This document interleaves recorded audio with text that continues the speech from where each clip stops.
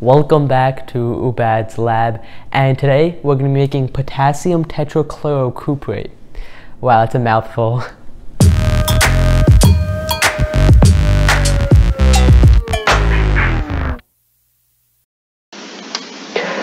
Potassium tetrachlorocuprate has a chemical formula K2CuCl4, and it's made by reacting potassium chloride with copper chloride. And adding more chloride ions to copper chloride actually creates this anion called tetrachlorocuprate. And this anion bonds with the potassium cation to form potassium tetrachlorocuprate. And apparently this inorganic salt complex has a very vibrant green color to it, so I'm excited to see that.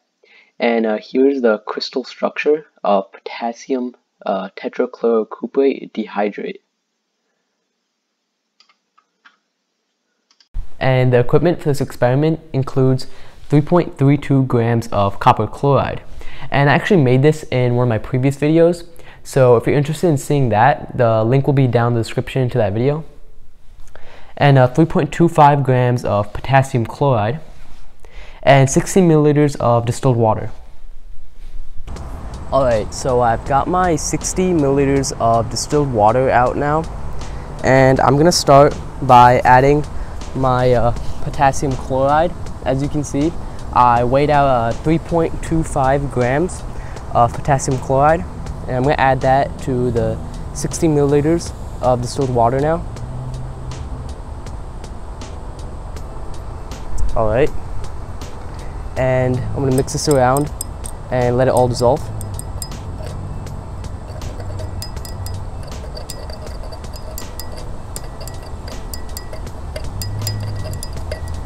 This would be a lot easier with a magnetic stir bar. Definitely an investment I'm going to make in the future.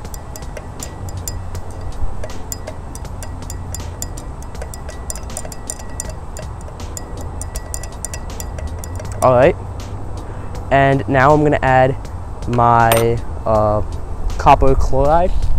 Let me show you that. I measured out 3.32 grams of copper chloride. And let's add this to the solution now.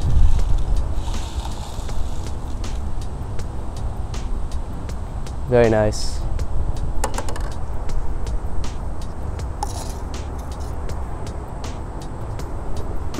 Alright, and let's mix this around. And the solution has turned a nice blue.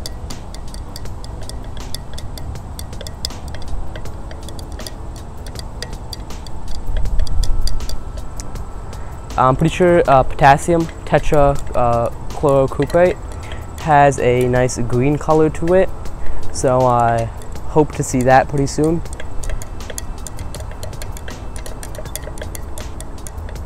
Alright, I'm gonna keep on mixing this, let it dissolve.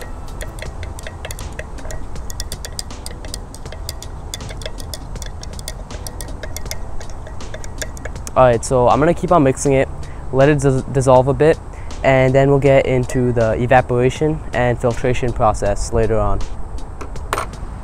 Alright, so I let the solution sit for a bit and everything dissolve, and now I've got it on a boil to get rid of all of the excess water.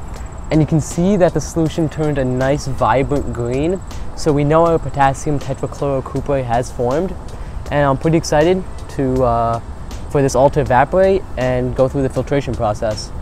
So I've been boiling off the water, but I want to give you guys a quick update on the color change. It's become even more green than before, and we're almost there on getting rid of all of the water, and I'm just waiting for the solid precipitate to form, and then we'll run it through some filter paper. I'm also pretty curious to what this reddish brown formation is on my let me focus on that. There we go. On my glass stir rod is. If anyone knows, please comment down below. Could it be copper oxide? I'm not sure. Pretty confused by that. So as the solution is cooling down, there's this pretty hypnotic a pattern that's forming on the top of the solution, and it looks really cool. Wow, look at this pattern now. It seems like all of the top is going to the center and then sinking to the bottom. It keeps on switching between different patterns. It's pretty fun to watch. Alright, the solution is a nice dark green now, and I'm gonna put it into the ice bath to cool off, and hopefully we'll get a precipitate. Alright, after letting the solution sit in the ice bath, we finally got our solid precipitate of copper tetrachlorocuprate, and I'm gonna let it go through some filter paper now.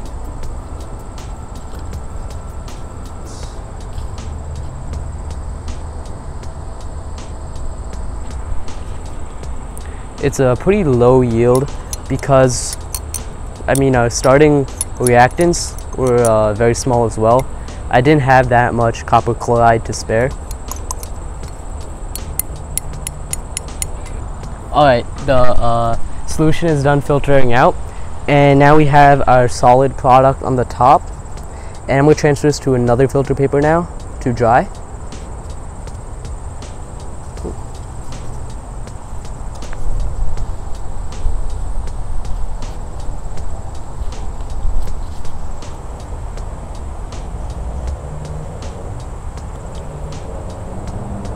It's a nice green color to it.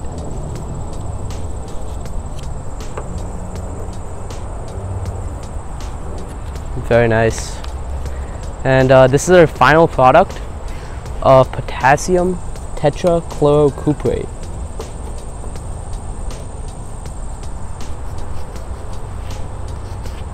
Let me just get all of the extra bits onto the filter paper.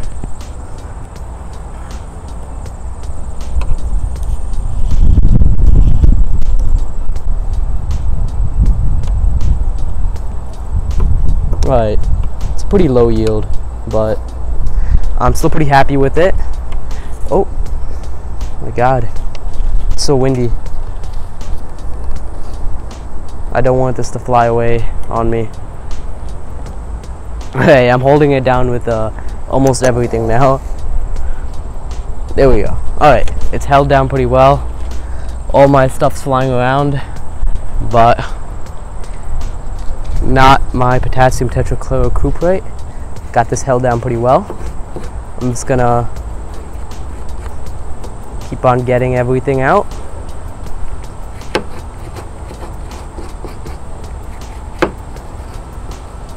Alright, and this is our final product of potassium tetrachlorocuprate. I'm pretty happy with the results. It's a nice vibrant green color. And yeah, I want to give you guys a quick update of what the potassium tetrachlorocuprate looks like after completely drying. It's pretty nice, nice vibrant green color. It's kind of light green in some areas, and it looks really nice. Pretty small yield though if you look at it compared to my hand. But I'm pretty excited to bottle this and store it. Don't forget to like this video if you enjoyed watching. Then I'll know to do more stuff like it. Anyways, thanks for watching. I'll see you guys next time.